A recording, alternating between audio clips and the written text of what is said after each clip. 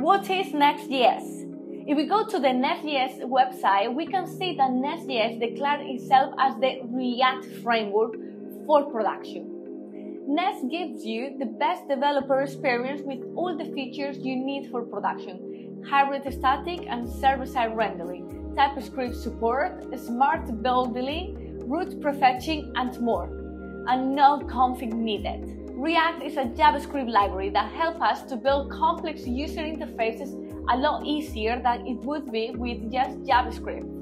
And NextJS is a framework on top of React. So the difference between a library and a framework is that a framework is bigger than a library. It has more features and multiple built-in libraries.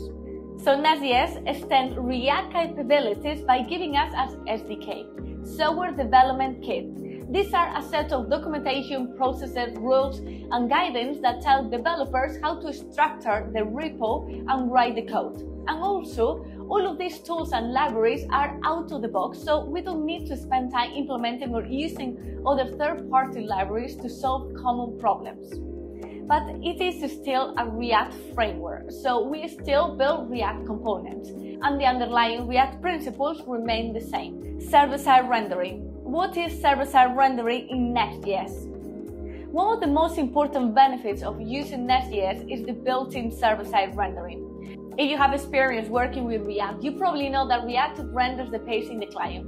With React 18, they have introduced a bunch of new functionality to allow us to render pages on the server side, but React is still mainly known for client side. If you want to learn what's new in React 18, check this video. Okay, what is the difference between rendering the page in the server or the client? Client-side rendering, CSR. Let me go to a React website. This page is getting rendered on the client. What happened here is the client will download the code from the server. Then the JavaScript code will be executed by the browser and all the HTML content will be rendered. To understand what code is rendered in the client or the server, you can go to any website, right-click anywhere on the page, and then click on View Page Source. Here we can see that the content of our page doesn't show here.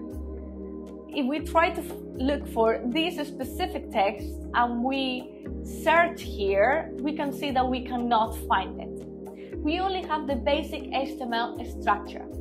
This is because all of this content is being rendered in the browser of the user on the client, not on the server. So let's say one more time, all the HTML code is sent from the server to the client the moment the user visits the page. So we visit this page, we, the client, request the server to see this page. This page, which we are requesting, doesn't contain the data yet. The server sends to the client in a bundle all the JavaScript and the HTML code, and then the browser executes this, and it's at that point when we see it. This is what happens when we render pages in the client. Server-side rendering, SSR. Now, if we go to the NextJS site and we open the source code, right-click, view source code, we can see we have here all the content. Now, if we search for this specific text, I can see it here. So in this case, all the content, all the code has been pre-rendered on the server. SSR is all about preparing the content of a page on the server instead of on the client. So when we visit a page, the client already has the content. Okay, so server-side rendering allows us to fetch the data and pre-render the components on the server. Okay, so when a request hits the server, the page and content will be ready for us to consume and for the search engines to crawl. That's why this is good for SEO. When shall we use server-side rendering over client-side rendering then? There are a few reasons why we will choose SSR over CSR or CSR over SSR. It all depends on the user experience we want to create and on our requirements. SSR has lots of benefits thanks to this pre-rendering, like it can improve the performance and experience depending on the app you have. It caches the data and it's great for SEO. SEO stands for Search Engine Optimization.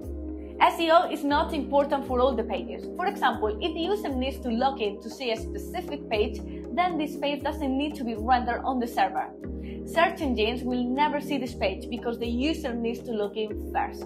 So in this case, CSR is better. If instead we have an events website and we want the search engines to find our content, we want to be picked up by the search engines crawls, so we have more probabilities to reach a bigger audience so people can find us and buy tickets to our events, then SEO is really important for us.